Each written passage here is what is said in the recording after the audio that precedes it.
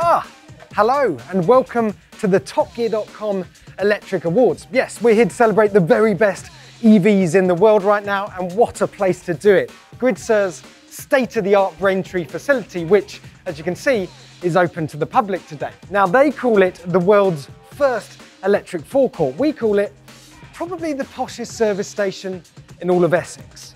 Either way, what better way to celebrate the best of batteries, the cream of capacitors, the peak of permanent magnet synchronous motors. Right, let's crack on because we've got a whole bunch of awards to hand out, starting with the one to watch, which is industry speak for just get on and build the finished thing already. Now, have you ever wondered what would happen if you melded the lightweight British sports car philosophy with a very powerful electric powertrain and then gave it to Top Gear to do the paint job? No, of course you haven't, because that would be utter madness, but nonetheless, here is the result. Because our one to watch is the Lotus Evija. Handy Scrabble score, very handy car, 2,000 horsepower, 2 million quid. And what do you think of the livery? We genuinely designed this wrap ourselves. These green lines you can see here are all reflective, so there's a very strong Tron vibe going on. If I'm honest, for me, it's a little bit showy. I would have preferred a muted tartan, but hey, you can't win them all. Genuinely though, we cannot wait for this car to reach the road, especially after we had a proper drive in this prototype. Take a look at this. All right, let's just come to a little stop here. Got a straight in front of me and see what this car can do. Don't need to bother with launch control. We just stand on top. Whoa! Holy! Woo!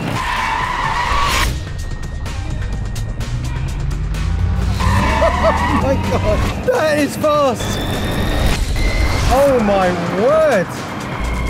Because there's no gear changes, the shove is just completely relentless and it feels naturally aspirated. The acceleration actually ramps up the faster you go. So that's our answer to question one, isn't it? Is the Lotus Evija fast? Yes. Yes, it is. And this is a prototype. It's only running 70–75% of its full power. There's more to come.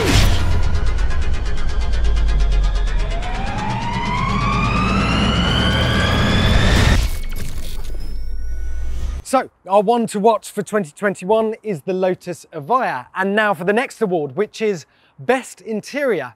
And the winner is not this. This is the new S-Class and it runs on petrol. Shame on you coming in here with your pistons and wet sump. Now, traditionally, the S-Class has always had the cleverest, classiest interior, but now there's a new king of the cockpits on the scene, and it's this big lad's e-cousin. The Mercedes EQS isn't the first electric Mercedes, but it's the one that matters, because it's the first purpose-built EV Mercedes has ever made.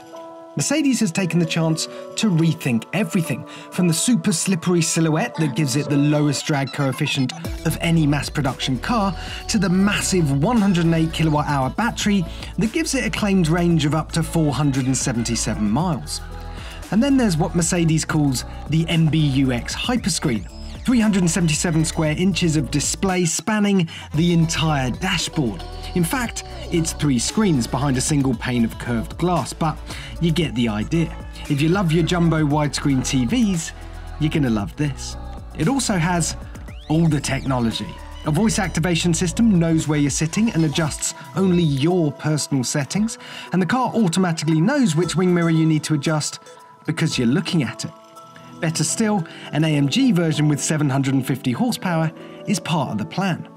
This isn't just an electric car then, it's the S-Class of electric cars.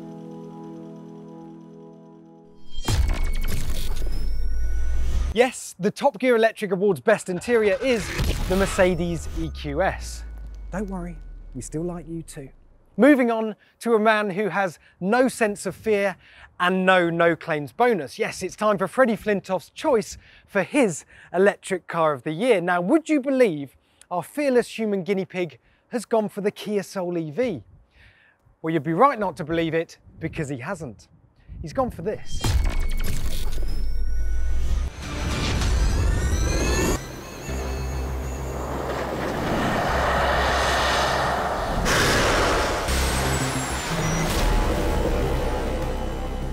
Yes, me and the Odyssey 21 would now be going up against Britain's leading, and let's face it, probably only, Jetpack Man.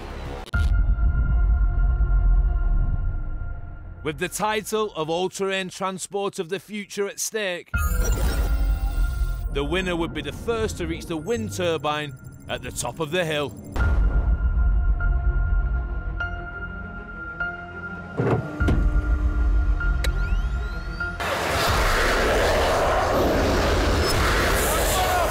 And he's off as well. Whoa, some jump. Got a break here. Come on. It's so slippery. Just got no grip. And now onto the mud. Come on, get round. I can't see him. I can't hear him, I can't see him. No!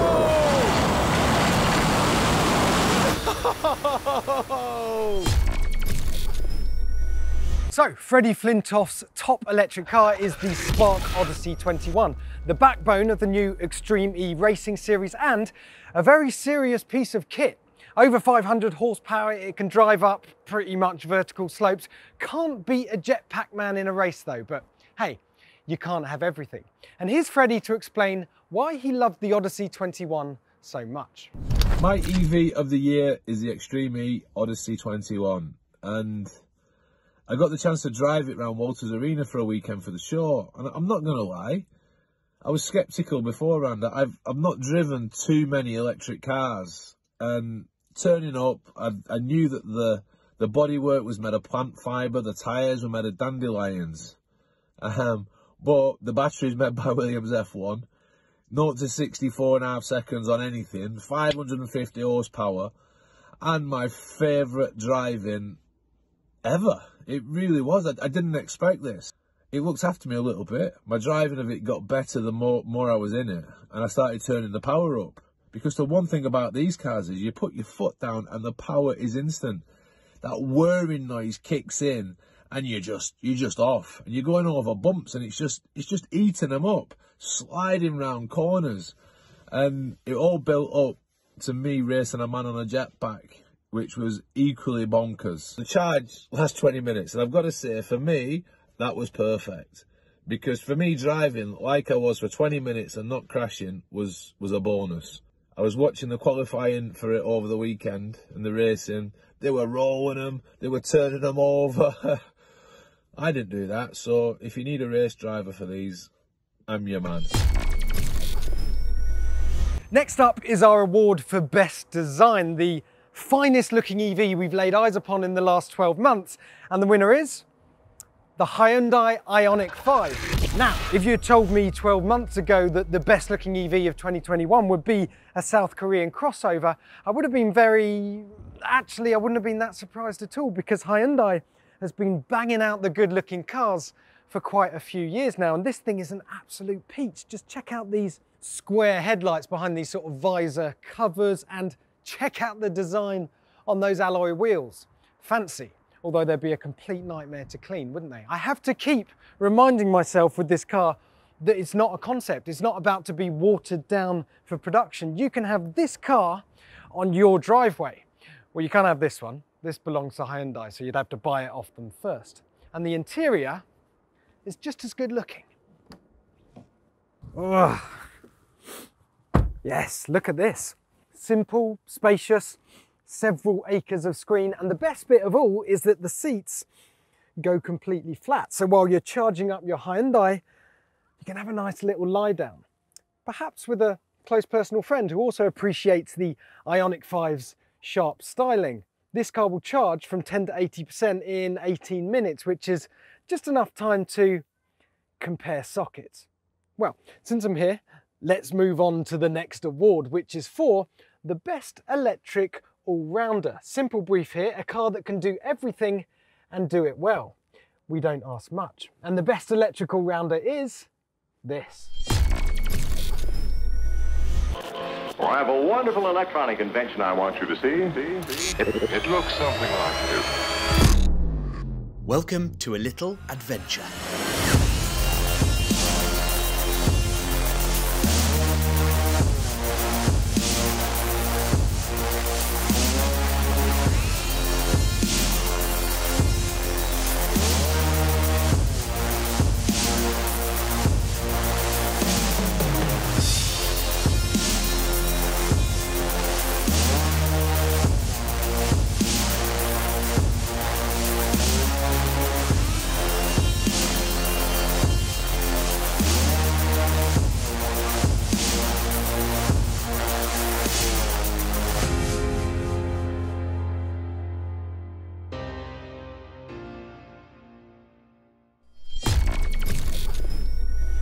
Yes, our top electrical rounder is the Polestar 2, and as you can see, R1 has been, as we put on the insurance form, lightly Tom Forded, but even the standard car is a brilliantly capable thing. Think of it as Sweden's answer to the Tesla Model 3. It's better looking than the Model 3, it drives better than the Model 3. Okay, it doesn't go quite as far as a Model 3, and the charging infrastructure available to it isn't quite as good, but what it does have is manually adjustable dampers, which are perfect for reminding you I have no idea how to manually adjust them. I think you have to start removing panels under the bonnet, but either way, a brilliant car and a worthy winner. Moving on to our next award, which is for the best electric concept car, and the winner is not this, because this is an old Renault 5 GT Turbo, which, while very excellent, just misses out on the electric concept gong on account of not being electric and not being a concept, and being 40 years old. What can I say? We're a stickler for the rules. But what if you took the spirit of this car and fired it into the future? This crisp little concept is a new Renault 5, or at least it will be when it goes into production in 2025. No surprise then that it will be electric. Perhaps some surprise that it'll spawn an Alpine hot hatch version too. But that's for later. What do we know now? Well, we know it leans heavily on the original 5's design, albeit with popped arches like the GT Turbo. We know this concept has no interior for now, and we know that whatever's going on with those freaky hologram style lights, we like it. If you're under the age of 30 and currently asking the person next to you what on earth a Renault 5 is, that's fine. This is a car that is both an unapologetic tug at the heartstrings for the oldies and simply a fresh, affordable, useful electric car for everyone else. And if that's not good design, what is? Yes, our top electric concept car is the glorious Renault 5. Now, the real thing won't be with us until about 2025, but if it looks anything like that, we'll be very happy indeed. Just don't change it too much, Renault, eh? In fact, don't change it at all. Couple of number plates, new set of floor mats, pack of tree-ball mints in the glove box, and she's good to go. Can't wait. Right, we've spoken to Freddie, now it's time to find out what Mr. Paddy McGuinness's EV of the moment is. After he spent 24 hours in a Tesla Model 3 in Bolton, we thought you might go for that. But no Stockholm Syndrome here, because instead, Paddy has plumped for the Porsche Taycan. And who are we to argue, because it's an awesome car, it's fast, it's beautifully built, it handles brilliantly. It's also really quite expensive, but then again, so is printer toner, and your inkjet can't do 0 to 60 in 3 seconds, can it?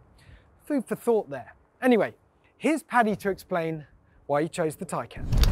Without a question, my best electric car of 2021 is the Porsche Taycan. And the thing about the Taycan is it's electric, so you don't expect it to feel like a proper Porsche. And then you get in, and it does.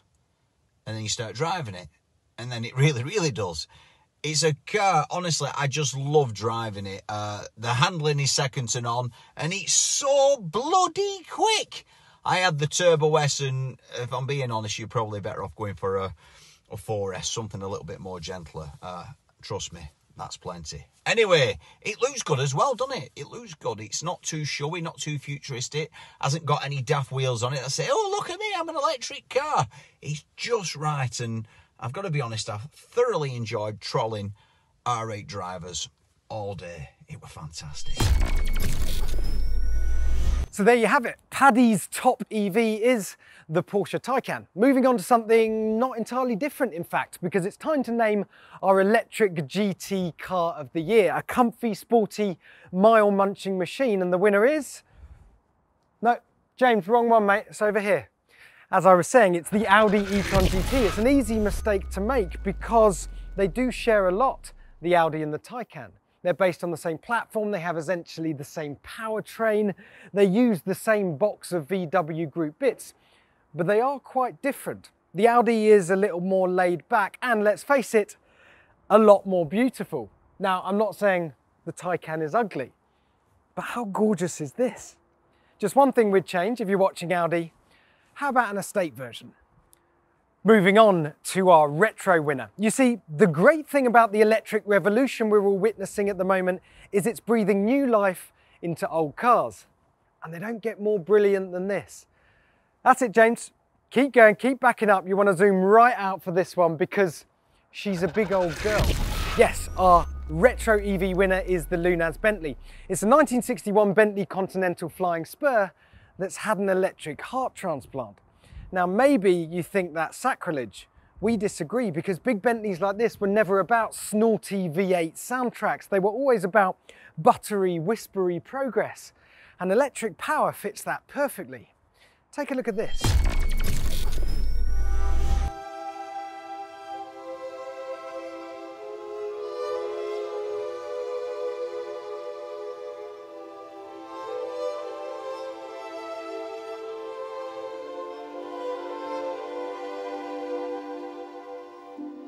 This is the creation of Silverstone-based British resto modders Lunaz, who's been ruffling a few feathers in the classic car scene in the last few years with their meticulous EV conversions. Yep, this Bentley is a nut and bolt restoration that's had its oily bits replaced with electric ones.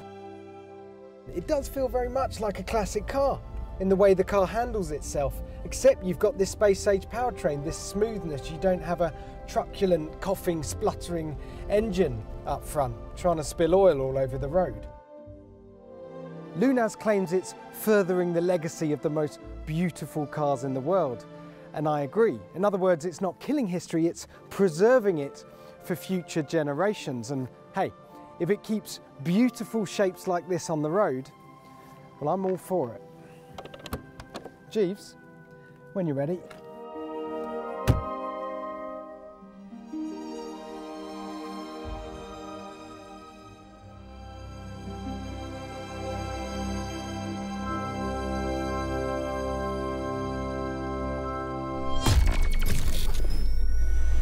And now we must move on to electric crossovers, battery-powered, hatchy, SUV family things. There are loads around, but there can only be one winner. And that winner is the Peugeot E2008. What's that? Bit more? Right, okay, yeah, well, it looks good and it drives good. So, if you're looking for an electric car that is roughly the size and shape of a Peugeot 2008 and costs roughly the same as a Peugeot 2008, what you want is a Peugeot E2008. Serious consumer advice there. On the subject of serious consumer advice, it's time for a big award. Chris Harris's top electric car right now. That's right, Top Gear's own Simon Cowell of Sideways has chosen, and he's chosen the Lamborghini Sian, the supercapacitor supercar. Now, this is the Lego model, obviously, which is quite cool in its own right. Took me the whole of Boxing Day to build this, but it's not quite as cool as the real thing, is it? So this is what happened when Chris Harris took the full-size Sian out on track. Meow.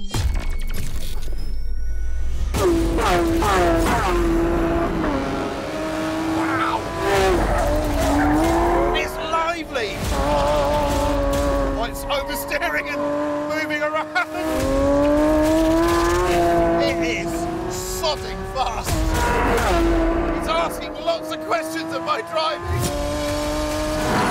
This is not only the most powerful Lamborghini ever made, it's the fastest too! Over 217 miles an hour! Yeah, okay. This is a very, very fast car. And when it comes to the whole hybrid thing, the Cyan is also a very different car. The engine is no downsized fuel sipper, but Lamborghini's very large, very thirsty 6.5 litre V12. And unlike other hybrids that you can plug into the mains, the Cyan only gets electricity from its own brakes. It doesn't even have a battery. Instead, it uses something else. Tucked away behind my head, but in front of the engine, is something called a supercapacitor. It sounds very cool, and it is very cool. Now, a normal battery stores electricity in chemical format, so it has to convert electricity into a chemical, and that takes time. That's why your battery takes time to charge. But a supercapacitor stores electricity as electricity, which means it charges much faster, but most importantly, it can chuck it out much faster too, which means instant power. So when you brake hard into a corner, you see it recharging, and then when you accelerate out the other side, you see it boosting. Clever stuff. As we keep telling him, if he just slowed down a bit, he wouldn't have to keep giving it all that, would he? Yes, Chris was so impressed with the Cyan that he named it his electric car of the year, despite it having a V12. So we caught up with him to delve a little deeper into his reasoning. Hello all, I come to you from the cabin of a GR Yaris, a petrol-powered car that has nothing to do with the electrification I'm going to talk about right now. So, where does electrification leave supercars and hypercars? Well, arguably, that's the part of the marketplace that could be changed more than everything else, because the potential performance on offer, if you've got 4 electric motors attached to 4 wheels, as we now know, is staggering. I think we'll soon reach the stage where the human body will need engineering to handle the G-forces exerted upon them. Am I excited by these cars? I'm not sure. I think straight line performance is a one-dimensional thing, because once you've got over the fact that you've gone very fast, your kidneys are in the seat behind and everyone's going from inside the car, you've done it. It's not a repeatable activity over and over again. You can keep doing it, but I'm not sure it's something that provides much sustenance the way that a great chassis does, or a great steering, or a car that has personality. And for me, supercars and hypercars trade on personality. That neatly brings me to my electric car of the year, with a slightly wry look over my shoulder. The Lamborghini Cyan is not a hybrid in the conventional sense at all. It uses a supercapacitor and a motor to effectively chamfer off a very, very harsh gear change and give you a bit of torque boost at low revs. But the driving experience is absolutely sensational. A big V12, all the noises, all the theatre that I want from a supercar. Don't you just love the way that Lamborghini, Sant'Agata, those engineers over there have gone, let's use the electricity to make the gearbox smoother and forget about the rest, because we've got a wonderful V12 to have fun with. Moving on to our top electric family SUV, by which I mean our top electric SUV for families, not our top SUV for electric families. I've made my head hurt there. Anyway, here's your short list. We have the VW ID.4, the Volvo XC40 Recharge, and the Ford Mustang Mach-E. This was, as the old awards lingo goes, a hotly contested category, but we donned the old oven gloves to extract a winner from the cauldron, and that winner is the Mustang Mach-E. Okay, it's not really a Mustang in any way, but it is a very convincing EV from Ford. And if you're angry that they've slapped a Mustang badge on the front of an electric SUV, remember, you can still buy a petrol-powered Mustang muscle car, while everyone else buys one of these. Right, it's time for our last award of the night before the big one, and our final category is for the best electric estate car. Now, as we all know, great as SUVs and saloons are, estates are just cooler. Look, we don't make the rules up, we just blindly enforce them. And the winner of our best electric estate car is the Porsche Taycan Cross Turismo. This is unquestionably the fastest and best handling electric estate car we've ever driven. It's also, I'm pretty sure, one of the only electric estate cars we've ever driven, but what's not to like? It is spacious, it's in this Turbo S trim, stupidly fast, it's comfy. There's loads of room in the back for your e-Retriever, like a Retriever, but electric. And I know what you're thinking. What is the Taycan Cross Turismo like to wang around a rally stage? Well, here's Ollie Marriage with the answer.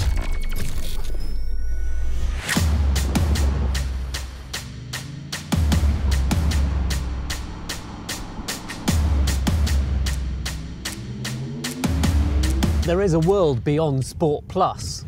It's got a gravel mode. Ha-ha!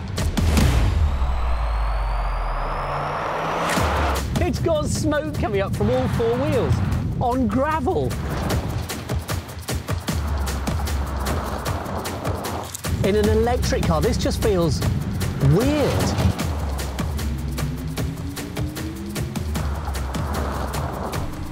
Drifting off camber corners at Sweet Lamb in an electric estate car.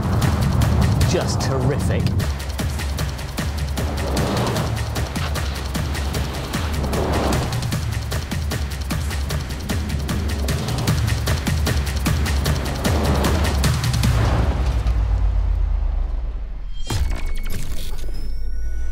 And now it's time for the big one, the top gong, the capo di tutti capi. No idea what that means, it just sounds cool. Ooh, there's a bit of a crackle in the air, isn't there? Which, when you're at a 1,000,000-volt electric forecourt, is a bit of a worry actually. Anyway, the TopGear.com Best Electric Car 2021 is the Porsche Taycan Cross Turismo. See, told you we were a sucker for an estate. But if you're one of those people that were worried about our electric era seeing us all tooling around in bland battery pods, well, here's the proof that it won't. The electric era has just started and already we've got a 750 horsepower estate that can throw shapes on a rally stage. The future's looking bright. So that's your lot. Another massive congratulations to the awesome Taycan Cross Turismo. And for the full story on all our winners, don't forget to pick up your copy of Top Gear magazine and check out topgear.com. Thank you for watching, and for now, it's time to pull the plug.